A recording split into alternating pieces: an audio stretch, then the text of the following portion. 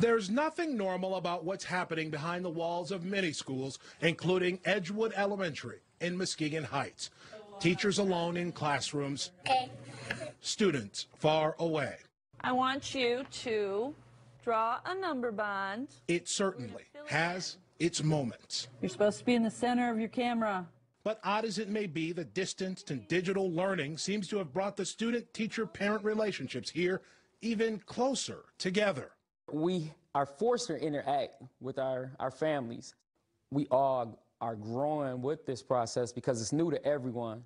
It's those circumstances that made this story one that ends well. On a late September school day, another of many malfunctions with the equipment students are using to connect with their teachers. Her student's device was not charging.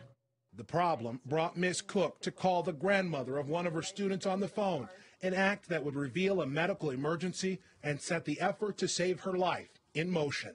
But when she started speaking, I could tell that there was something wrong. I wasn't sure what was wrong, but there was something wrong. The grandmother, Cynthia Phillips, was having a stroke. This 911 call from school staff got emergency responders on the way to her home.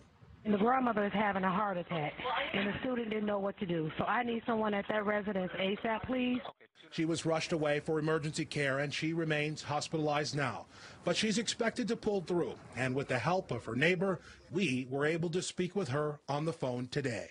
Thank you for saving my life, because if it wasn't for them getting the help I needed, I would have just not been here.